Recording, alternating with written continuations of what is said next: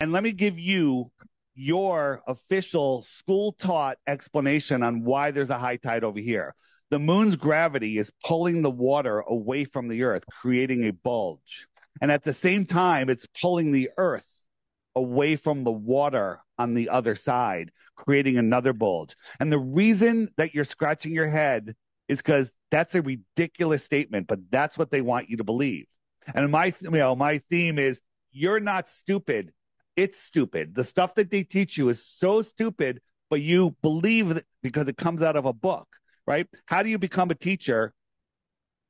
How do you get a degree? You memorize and regurgitate everything. You guys have spent 15 years in school, and what are you going to get? You're going to get a piece of paper that qualifies you to what? It qualifies you to take out a loan and go into debt and go to college for 4 years, right? That's it.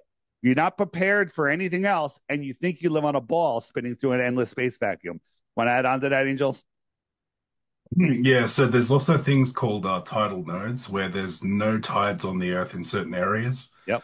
which makes no sense. If the sun and moon are pulling physical bodies of water off the Earth, then there shouldn't exist any tidal nodes. Just like Dave said, when the sun and moon are on the same side of the Earth, we have a high tide on the other side of the Earth where there's no sun and moon.